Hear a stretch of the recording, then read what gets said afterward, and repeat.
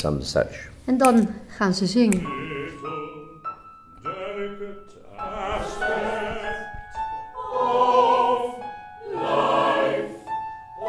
We were rehearsing the last two parts of the piece, that last end, the end of the piece really, which is when the choir really comes into their own, you could say. And this lovely bitter sweetness. It is sort of creating a new world around them.